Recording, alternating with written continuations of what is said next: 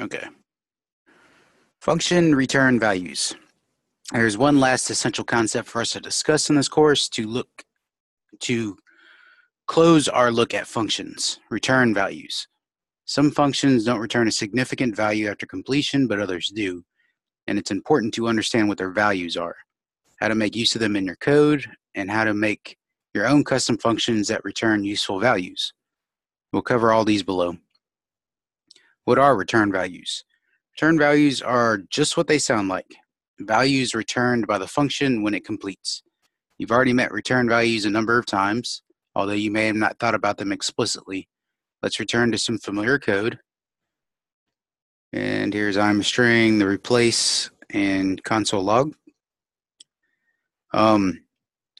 We saw this block of code in our first function article. We are invoking the replace function in my text string and passing it two parameters, the substring to find and the substring to replace it with. When this function completes, finishes running, it returns a value, which is a new string with the replacement made. In the code above, we are saving this return value as the value of the new string variable.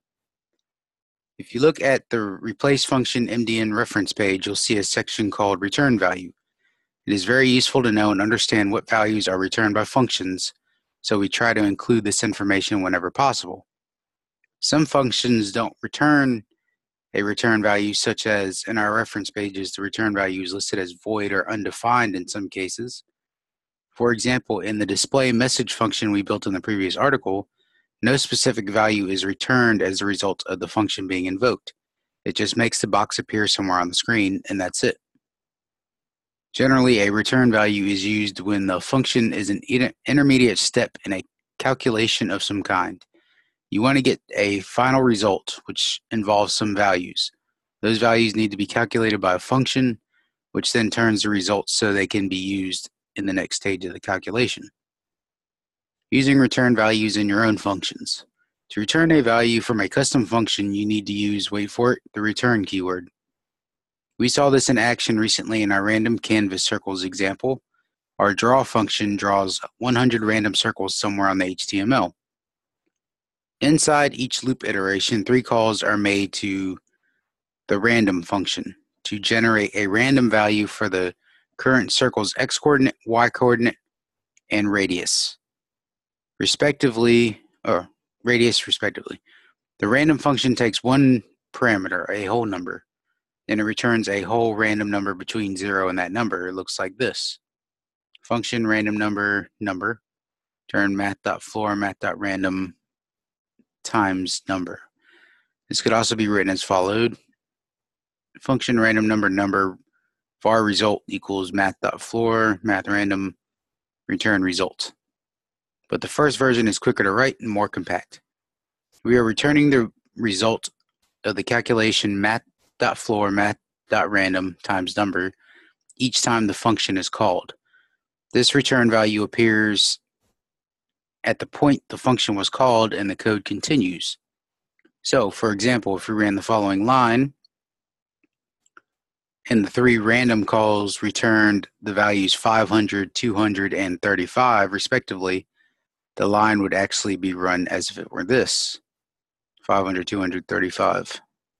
The function calls on the line are run first and their values substituted for the function calls before the line itself is then executed.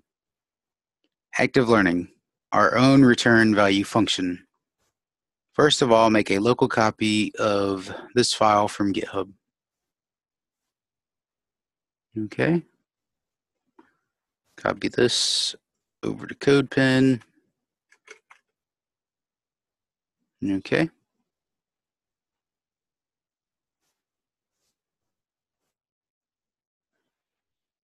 This is a simple HTML page containing a text input field and a paragraph.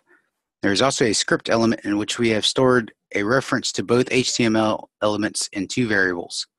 This little page will allow you to enter a number into the text box and display different numbers related to it in the paragraph below. Let's add some useful functions to this script. Below the existing 2 lines of JavaScript, add the following function definitions. So I'm going to copy paste this. It said below the lines.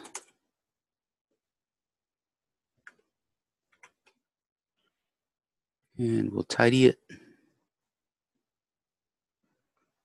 There we go. We got squared, cubed, and factorial.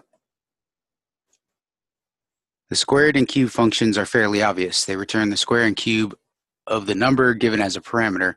Factorial function returns the factorial of a given number. Next, we're going to include a way to print out information about the number entered into the text input. Enter the following event handler below the existing functions. Okay, you can copy that.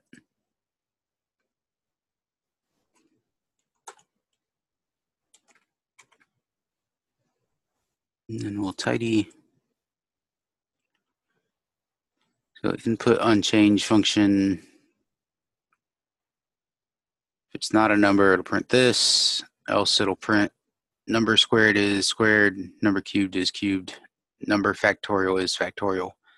Okay, pretty much makes sense.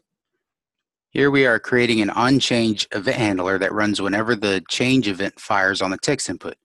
That is, when a new value is entered into the text input and submitted. Enter a value, then press tab, for example. When this anonymous function runs, the existing value into the input is stored in the num variable. So 3. There you go. 3 squared is 9, 3 cubed is 27, 3 factorial is 6. What about 3,000? Okay, those are some big numbers. 3,000 factorial is infinity.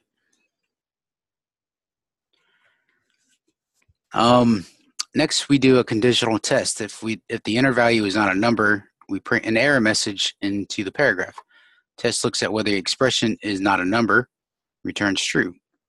We use the is not a number function to test whether the num value is not a number. If so, it returns true. If not, it returns false. If the test returns false, the num value is a number, so we print out a sentence inside the paragraph stating square, cube, and factorial of the number are.